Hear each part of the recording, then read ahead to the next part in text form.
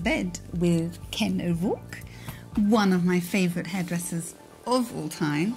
Hairdresser to the stars, Kristen Stewart, Amy Adams, who else? Loads of them. Mariah Carey, Rachel Weisz. All of them. Gwyneth. They all love him. And I literally have just had my hair smoothed from its natural frizzy state that I think every woman pretty much is one of the biggest complaints about hair, would you say? Yeah, it is a big complaint. A lot of women suffer from that. It's just they knowing how to use the product properly and an optimum time of when to dry your hair. So I explained that to you today. That's that easy. It is that easy. It's easy for a hairdresser to do it because you get tension in the hair.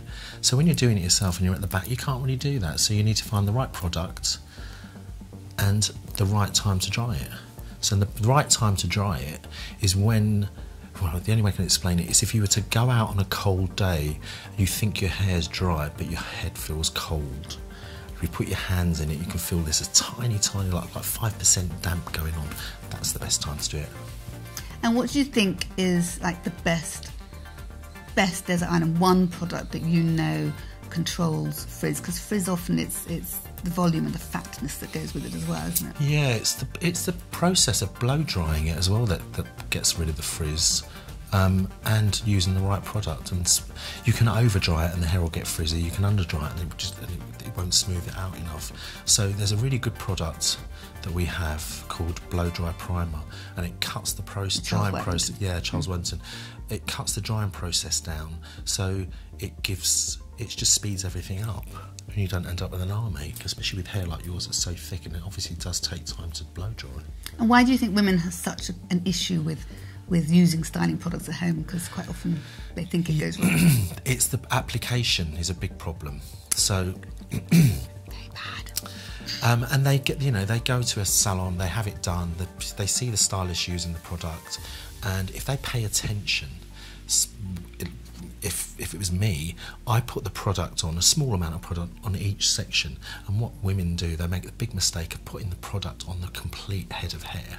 So by the time they've got to the last, or second from last piece of hair, the hair's a bit crispy. It's like the product's dried into it, and it's set that bend and stuff that you want to get rid of. So you end up spending so much more time trying to blow dry out. So put the product on as you're blow drying the hair. And oil versus serum. I know you've got good deal on this one. Yeah. Serum, I think, works. I never put it on my hands because I just don't like the feeling of it. So I put it on the back of my hand, rub the two backs of my hands together. Then I have a brush, like a big sort of makeup brush, that then I rub it into the back of my hand and then apply it. And then it goes through evenly, it gets distributed much better. What people do is they do this, rub it together, straight on there like that, and then it attracts dust. Oil, I love. On, if you've got for your hair, it'd be absolutely perfect. Apply that when it's wet, and it absorbs. And serum doesn't absorb into the hair; it just stays on. It's like a coating. Yeah. Whereas oil gets absorbed into the hair and nourishes and makes it shiny. Yeah. And also serums are more silicone, whereas oils are oil. Yeah. So the natural affinities, isn't there? And when you're putting it on with the brush, would you start from the mid section down?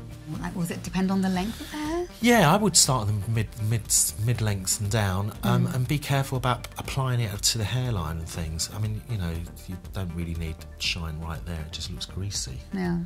So it is the mid lengths, and if you've got one length hair, you're going to get a real good reflection of it. And what about when you're somewhere really hot and humid, for instance, on holiday? Because I find that's when my hair goes momentously frizzy and I can't control it at all, no matter what I seem to put in it. Yeah, even with a professional blow dryer, that can still happen. It is about getting the roots straight. And a very good hairband and tied up. Or just go with the flow and just enhance what you have. I mean, your hair's really curly, as mine is low maintenance now. So I used to not fight it, and I would, once it got the curl in it the way that I'd like it, I wouldn't touch it, because what happens is people constantly want to keep putting their hands through the hair. What you do is you break up the curl and you make it look frizzy. So find a product that's moist. Cream. A cream, Yeah, like a styling cream that's not going to go crispy, it's just going to stay soft. I wouldn't fight the fact that, you know, try and blow dry it, because you just find it's a losing battle. I mean, you can get it to be good for a couple of hours, but, you know, humidity is one of those things that we can't control. Yeah. And who do you you work with who's got actually naturally frizzy hair and none of us would realise? Is Amy's hair like that? You would think she's got probably one of the best heads of hair I've worked with. Amy's, because it behaves. Whatever you do to it, it stays like it, and she really knows her hair. So she's taught me a few things about how her hair behaves. If I blow dry it straight, it has to stay straight. There's no putting a kink in it and no putting a wave in it, but it just won't hold. It just won't do it. Whereas if you blow dry it smooth and then put a kink in it, that's when it will do it. So we're in tune with each other with her hair. You know, we know how it behaves. And I got her ready for the BAFTAs this year, and one evening was the nominees party, and it rained, and her hair stayed exactly the same. Wow.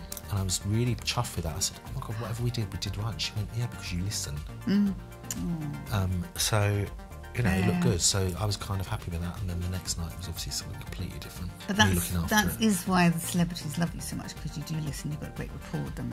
And it's caring. Yeah. It's really caring, and it's not wanting them to be on the best dress list. You know, I don't choose to be there. They've asked me to be there, and that's a great honour. You know, I love my job. Yeah. And I think that shines through, actually. I think so too. Thank you very much. Thank you, Ken. Oh, we're in bed.